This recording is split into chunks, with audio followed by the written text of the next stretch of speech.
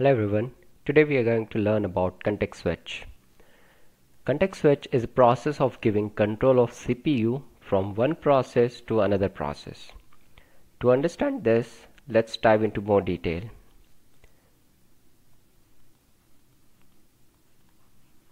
This is your CPU and there are processes P1, P2 which are in queue to be executed. So P1 takes over the control of CPU and it executes for time t1, and after it gets executed, what it is going to do is it's going to get saved again to be executed later, and then the process P2 will take over for time t2. So this changing of processes by the CPU is what is context switch.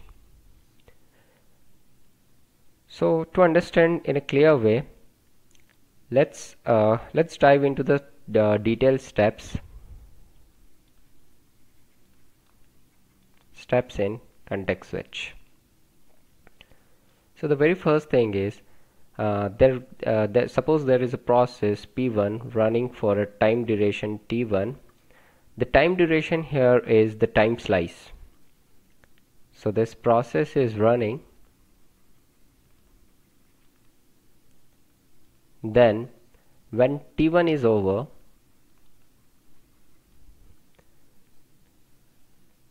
the context of the process P1 will be saved here in the PCB. PCB is process control block. So when the time duration of process P1 is over, all the details required to restore the process again by the CPU is saved in PCB.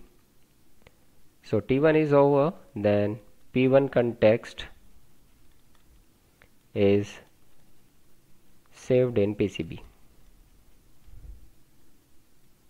After this,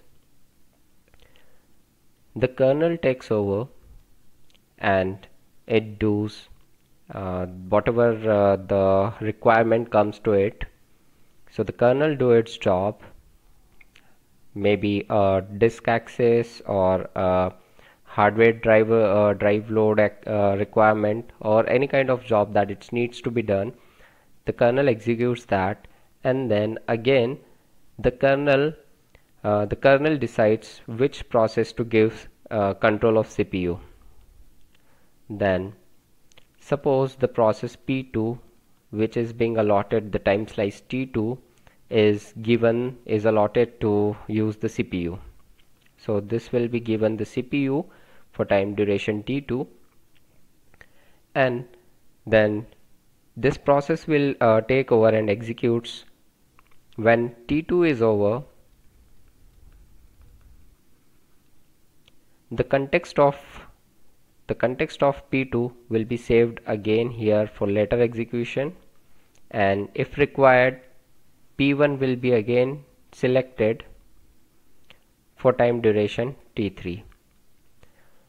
So here the process is using the same CPU. Different processes P1, P2, P3 are using the same CPU for different fraction of time, and those time are known as time slice. So here this switching of processes switching of these processes is what context switch is. Now there could be cases when the context switch may happen. So when CS happens, first case is multitasking.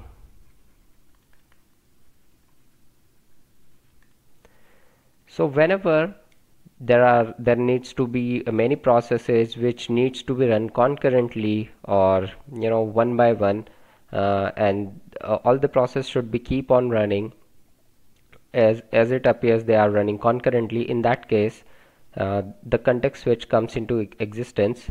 So P1 and P2 are the process which needs to be run back to back, so that the user seems like they are running, the user should see that they are running simultaneously. in that case both of the processes will use the CPU for a very less or very minute fraction of time, and it will appear like that the CPU is doing multitasking.